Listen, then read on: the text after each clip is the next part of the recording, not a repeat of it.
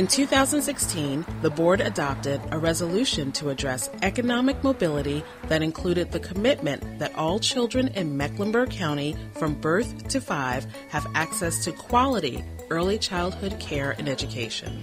Mecklenburg County implemented a plan to serve 600 children whose family household incomes are at or below 220% of the federal poverty level. Pre-K is really important because it develops so many skills. You know, it goes from social emotional skills to academic needs, and we find out where each kid will grow and their strengths and weaknesses from the very bottom, from the foundation. Smart Start of Mecklenburg County was asked to administer the new public pre-K program. 33 classrooms are currently used to house Meck Pre-K. Things that they're learning in pre-K, basically they'll be set for kindergarten, their social skills, and when they start, they'll just have a great start for kindergarten. The Creative Curriculum program, based on play and learning, was chosen for all Meck Pre-K classrooms.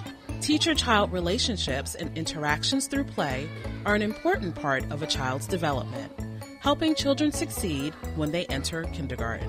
I enjoy most about my day the interaction with the children. You never know what children are going to say. You never know, your day's never the same. It's not one moment boring. My job is full of excitement and new things every day.